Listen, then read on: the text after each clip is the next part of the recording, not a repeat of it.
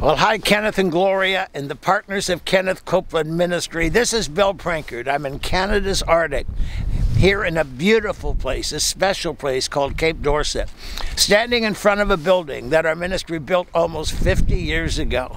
I'll be having a service in this building tonight and just thanking God for the lives that have been touched over the years. You have partnered with us, you've stood with us, you've helped us do what we do.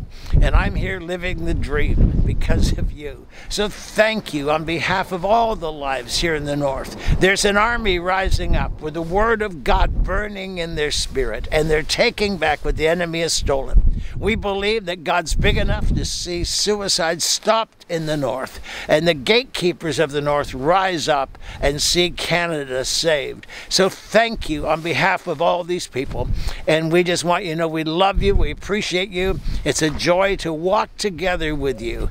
And yes, for sure, I know this more than ever, Jesus is Lord.